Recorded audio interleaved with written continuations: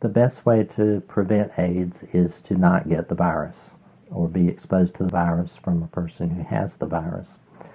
The virus is usually carried in body fluids, blood, sometimes urine, feces, sometimes saliva if the patient has or the person has dental disease, which causes blood to drain into the mouth, because primarily it's carried by blood, semen, and feces. So avoid contact with these body fluids.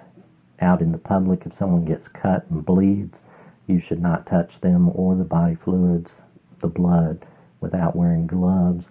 People are trained to sanitize the areas with special solutions, and you should let them take care of it. Just report it to local authorities at shopping malls, grocery stores, wherever the bleeding or the incident and injury happened.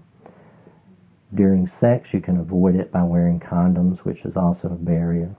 This should be used for oral, anal, or vaginal sex, because in all three places you can come in contact with blood, which is a prime carrier of the HIV virus.